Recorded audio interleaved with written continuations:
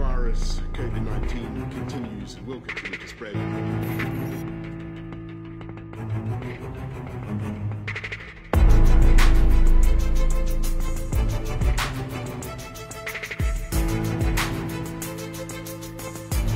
I've got to be clear, we've all got to be clear, this is the worst public health crisis for a generation. Some people compare it to seasonal flu.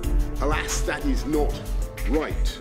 This disease is more dangerous and it's going to spread further, and I must level with you, level with the British public.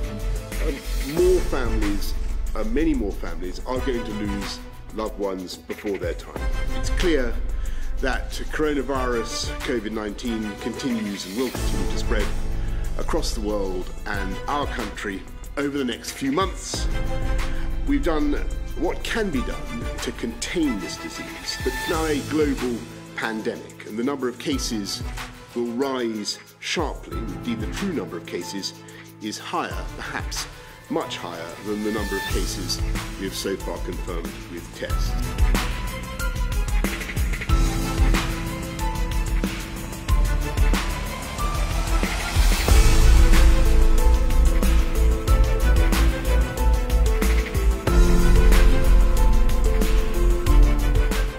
We will do the right thing at the right time. We are not, repeat not, closing schools now. The scientific advice is that this could do more harm than good at this time.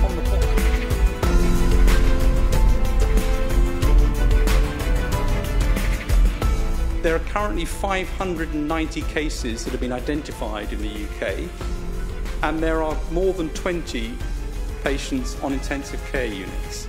If you calculate what that really means in terms of the total number, it's much more likely that we've got somewhere between 5,000 and 10,000 people infected at the moment.